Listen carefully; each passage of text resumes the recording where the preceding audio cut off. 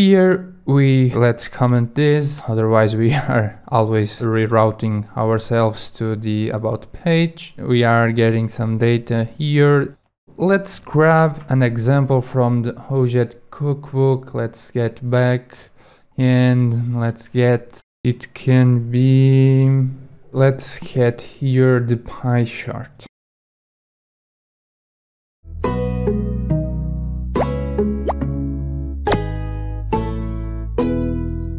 And let's open the basic option here. Okay, changing to JavaScript here. You can see in 3D or 2D, and we have the series here. We need to change all of that, but for now, let's grab the example, the OJET chart here. And inside the dash, let's put in the right side dashboard HTML. We have this div, and for now, let's create a div so you can later change the OJET classes and put it more responsive. And let's put that here. And we need to let's remove that. And over theme, you probably don't want that.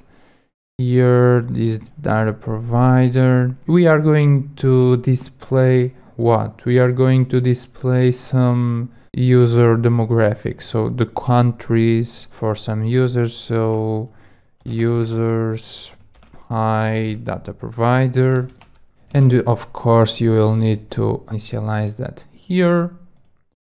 Let's create a dash view model dot init variables equals to function. Sorry about that.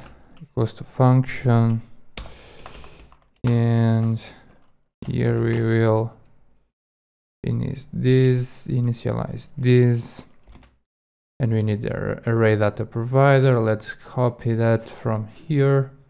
I guess yes, we have that here. So let's put that here. We want the array data provider, and let's grab the rest of the code here. So we need to put new. Now we need to include the module that allows us to load the OJET chart. That is the OJS/OJ chart. Let's put that in the last position and give it some single quotes. What we also need, we need data, but for now let's open the dashboard and OJET model config. We have some errors. Why? Put a comma here, my bad. And now we have some errors because we are trying to parse a data that does not exist. We need to give it an array. Oh, and we need to save that, of course. And what now? Users by data provider is not defined. Of course, you don't want to forget to call. Let's call it here this dot init. So you need to call the prototype function so you can define that, and hopefully is not a function. Oh yeah, prototype. I've missed a lot of things here. Sorry about that. No errors, and by default, if you don't have data, the Oracle Jet visualization component will display this message, the no data to display. Please don't be like me that I forgot to put the prototype here and was talking like, here in the prototype you need to init the variables. Well, you know what we want right now. So we want some data. And if you can see, we have the OJET chart right there. The type is pi. We give it the array data provider we want to use. This is some basic attributes. The ID can be pie chart, or you can use the core utils to generate a dynamic and unique ID. And then we have this template tag inside the OJET chart. You can see that it is inside the OJET chart tag. And here you use the slot item template because the OJET chart is expecting to have this slot, and this data OJET has, and then the name item is the name you want to use then inside the template to identify the current object you are holding. So if you put there bananas, you need to change this item here to bananas, bananas, and bananas. That's the way you do it. So let's keep it like item. It's a default convention. And then you need to go to the .data. So you need to go to the property data from the object we are holding. And then we need to choose what we want to get. In this case, the value will be the value property for each item, and then the group is the group and the series is the series. Let's grab the example from the cookbook. We have here the data. Let's grab that and put that directly here. So it's receiving that right now, and let's see, and voila, we have some values here. Right now, what we want, let's try to change some attributes and change how we can see everything. We have animations, and this is really slow. We can change the data labels.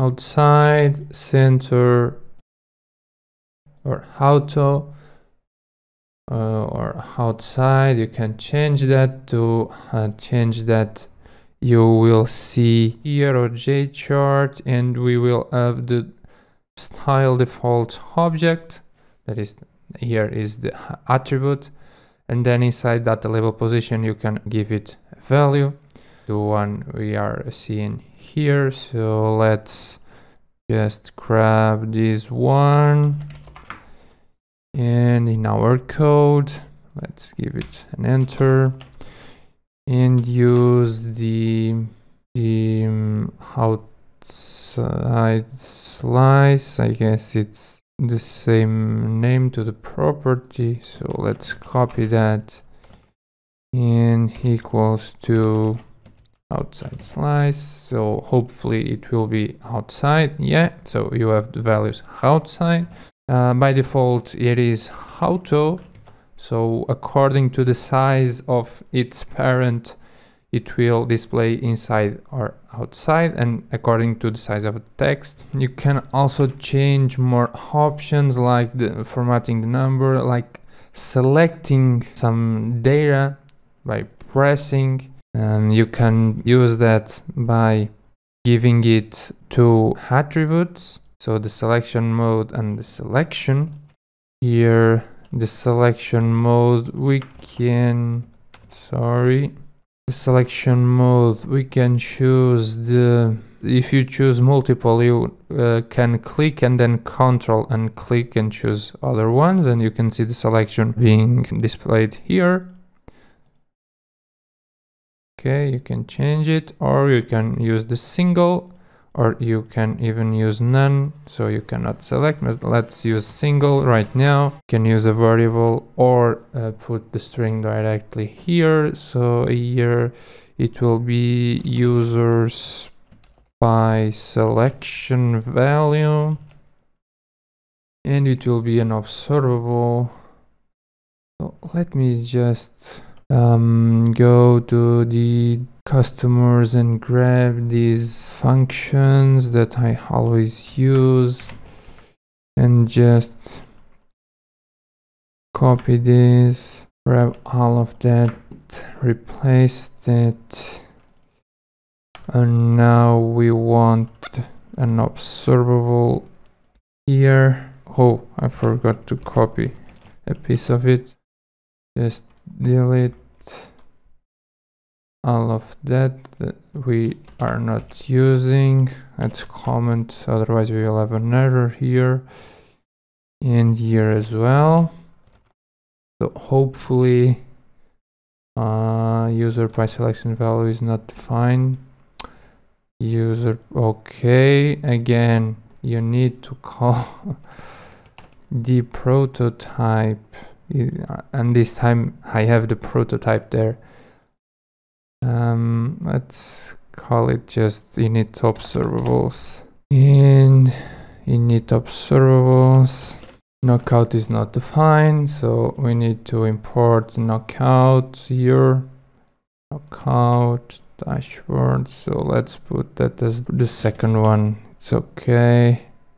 And then Q knockout. Now we have here, we can press and select. To change the way we can see that you have highlight and explode, the explode and the default one that is highlight. I guess we can choose the explode one. That will be the selection effect is this one. So here we need to add one more attribute and change this to explode, and then hopefully we can see the selection exploding. Yeah, you click and it explodes.